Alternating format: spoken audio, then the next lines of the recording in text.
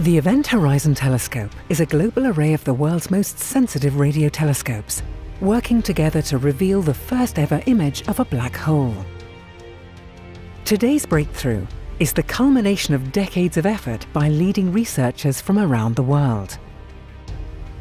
European observatories are at the forefront of this global adventure.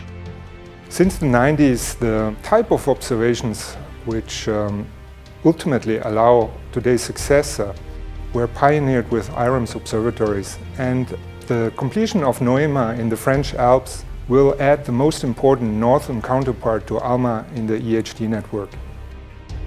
Together, ESO and IRAM provide the most sensitive telescopes of the EHT array.